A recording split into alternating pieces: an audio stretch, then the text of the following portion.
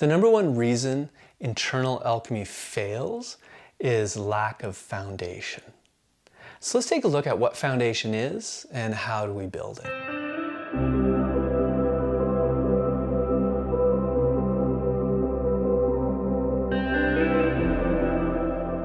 Building foundation is a multidimensional process. We need to take into account the mental, physical, and most importantly, the energetic parts of ourself. Let's start with the energetic. So, internal alchemy is a process of accumulation. We accumulate energies inside the body to get certain things done. If we are not able to accumulate those energies, then we won't have success with internal alchemy. It's just that simple. And so building foundation for internal alchemy is a lot like we create a container. We make sure that container is big enough, strong enough, and most importantly, that it's sealed to be able to hold the energetic substances, right? And so to do that for Wang Liping's system of internal alchemy, which is what I teach, we have a specific range of techniques and methods that we can draw from to do that.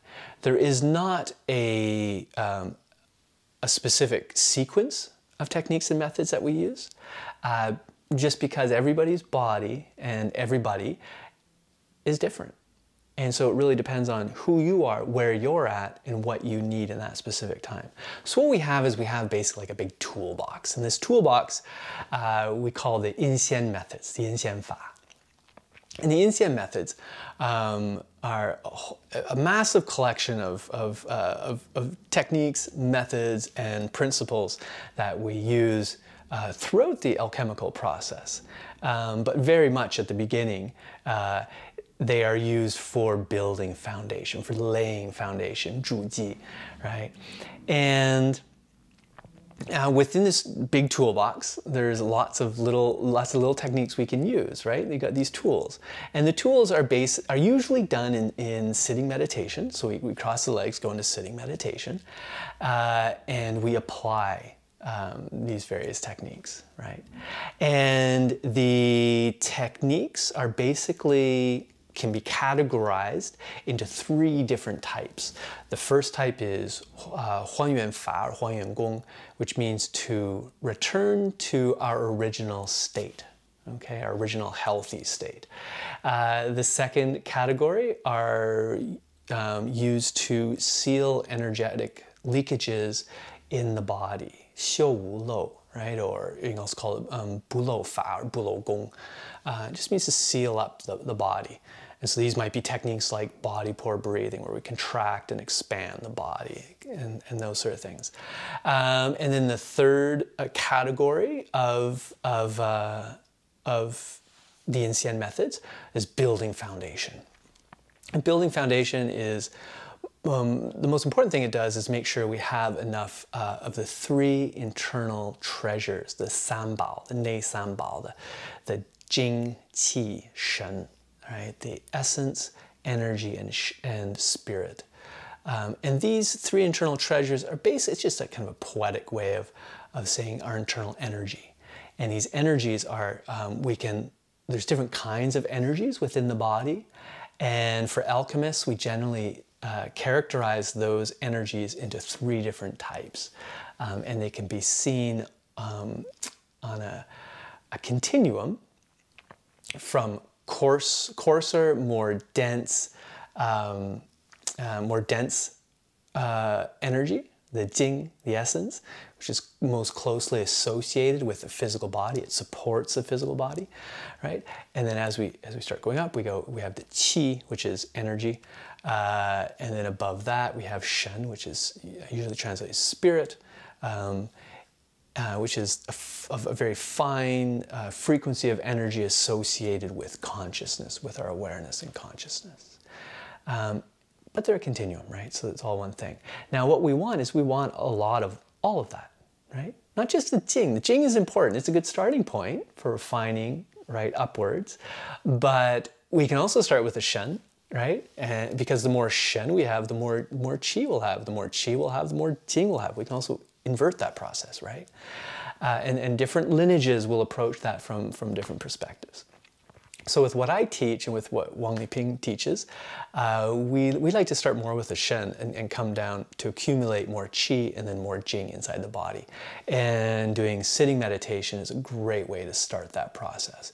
We gather in, we sit quietly, we close the eyes, we bring the Shen into the body, right? Shen is the energy associated with our awareness. So even just focusing our awareness on our body will allow our Shen to come back. This kind of Shen, we call it Shi Shen, the spirit of recognition, come back into our body, which then begins transforming into Yuan Shen, our original spirit, but also begins creating Qi, right? So the more Shen we have inside, the more Qi we'll have inside. The more Qi we have inside, the more Jing you have inside, right? The internal three treasures. That's what building foundation really is about, is using these various tools, techniques, methods to be able to create more of these substances inside the body, right? To replenish them and accumulate them, right? And once we have enough of them inside, then, and only then, we can start the actual techniques of internal alchemy. And you want to get to a point where you can actually feel your Jing energy, the vibration of your Jing energy, the movement of your Jing energy inside the body. You have a substance you can feel and work with, right? Until that point, you just keep applying the Inxian methods, the building foundation methods, until you get to that point. Now, I should say at this point that building foundation is also done, and the Inxian methods are also done later on in the alchemical process. So it's not just something we do building foundation, not just something we do initially, and then once we have it done, okay, 算了, I'm sorry, and then we forget about it and just go on to the next stages, right? So I think about this stuff in Chinese, so sometimes it just pops out. It's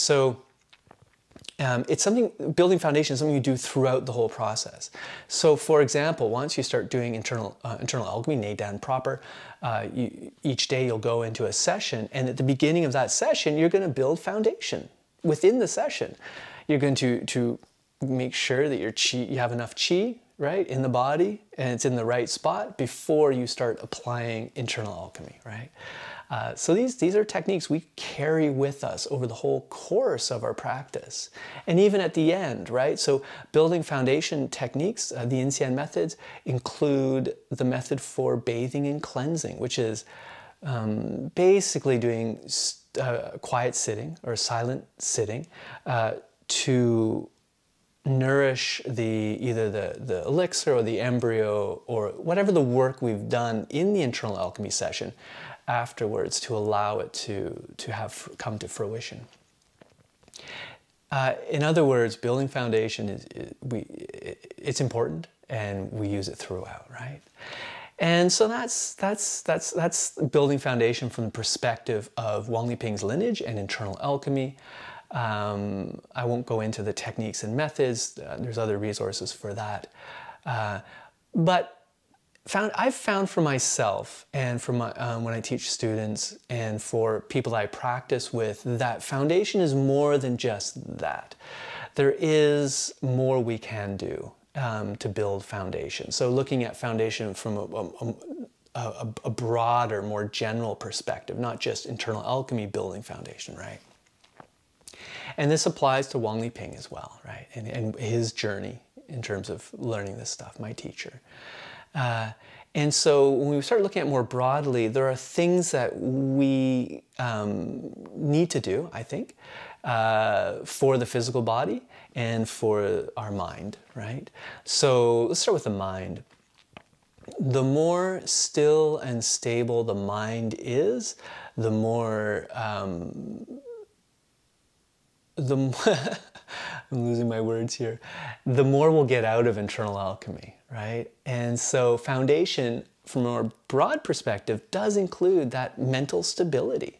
And so one way that we can work with developing mental stability, I think probably the best way is just silent sitting, 静坐, 收心静坐, to gather in the mind and just sit quietly, which is part of the Insian methods as well. So it's in there as well, right? But just working on that stability of mind, excuse me. And that includes emotions as well, right? Desires, emotions, not being overrun by emotions and being hauled around by our desires, right? Becoming the emperor of our domain, right? This is something that Wang Ping talks a lot about, is in internal alchemy and Taoist practice, Taoist cultivation in general, we need to learn to become the emperor of our realm, and not have things impact us, but allow us to control our world, right? And make things so, as opposed to things happening to us and we're just reacting to the world, right? So it's taking ownership, becoming a sovereign of our domain. And that's another part of developing mental foundation. Physical foundation. Now, for physical foundation, and this is very important for Taoist practice. The body is very important for Taoist practice with internal alchemy, because you're working with a lot of energetic pressure and intense energetic phenomena. You need to have a physical container that's going to be able to survive it, right? They're going to be survive sounds a little extreme, but at least going to be able to hold it, right? And so the stronger and more open our physical body is, the better, right? So for the Taoist, strength is not enough. Strength is good, right? We want to have a strong body. But if your body is really tight and inflexible, that it becomes, from the Taoist perspective, that's not what we want, right? Because that shuts energy down. Like if you have a ripped six-pack, which, yeah, I don't, it will shut down the qi, right? And it won't allow us to develop the right kind of physical body. So it's not just enough to exercise the body. We want to exercise it in the right way, right? And something we're looking for is song. In Chinese, the word song, which is it's a body that it's flexible, but song is more than just flexible, right? Song is also there's little tension, right? Tension has been released from the body, right? So it's like if you boil a chicken, right? And you boil it for a long time and then the meat just kind of falls off the bone. It's kind of like that experience, right? You want to get to a point with your physical body where it's open and relaxed, right? The chest is open, the spine is open, the joints are open. And I've found for myself the best way to do that is internal martial arts. So Tai Chi, Bagua Zhang, Xin Yi Quan, Liu He Bafa. I really like Liu He Bafa. And these are very powerful, in-depth practices in their own right, and a lifetime of practice, right? But they can be a really excellent companion for internal alchemy practice, right? Now, if that's not your jam, I get it. Maybe you'd rather just do something a little more gentle. You don't like the martial stuff. I get that.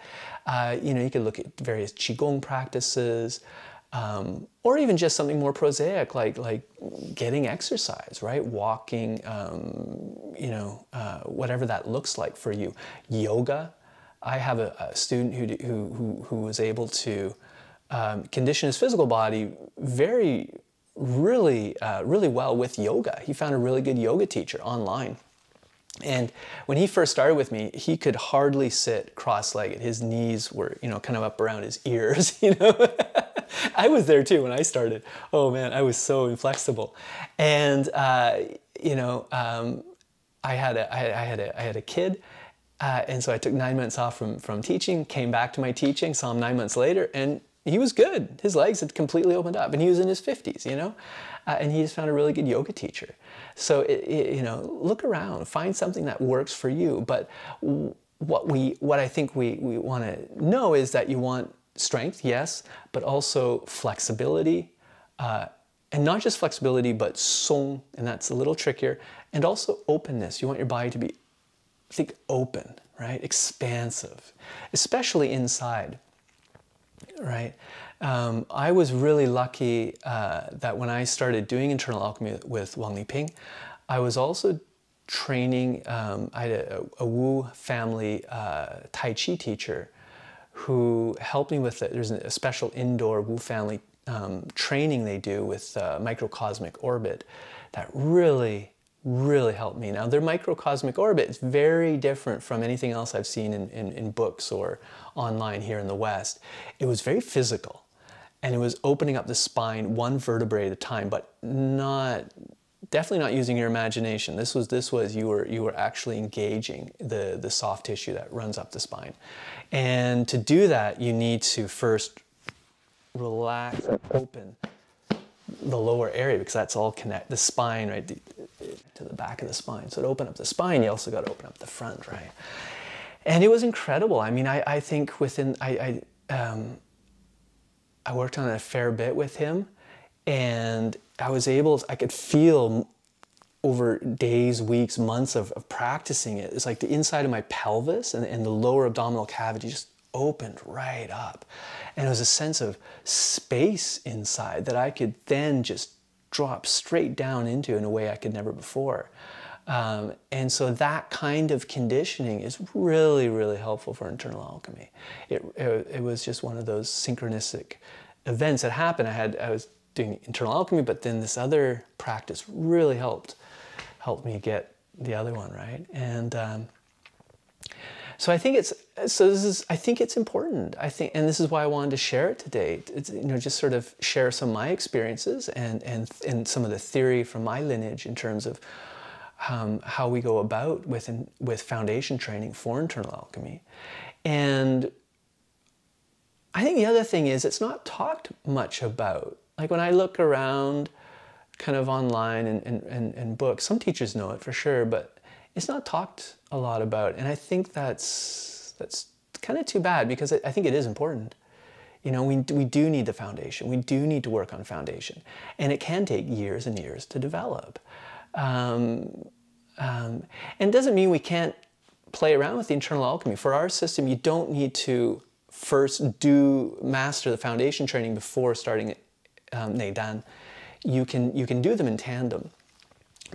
My sense is you do want to, but you do need to think about foundation, right? You do need to think about where your foundation is lacking, and where you have room to improve.